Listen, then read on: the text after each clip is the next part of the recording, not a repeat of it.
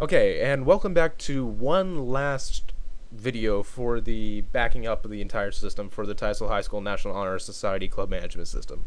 I know the last video I said that would be the last one for setting it up, but I thought it would probably be good to back up. So, it's fairly simple. All we do is go over to here to our collection for that year, or we can go under, no, just that collection for that year, and we can go to download, and what you want to do is do selected items.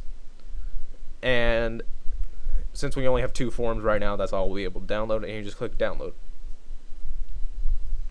And it'll then do that, and close. And we should be able to open up the zip file, show our collection as a folder, and the two items there. Now the only reason it's not showing all these other collections as folders is because there's no files in them. Once those collections have files in them, they'll be backed up.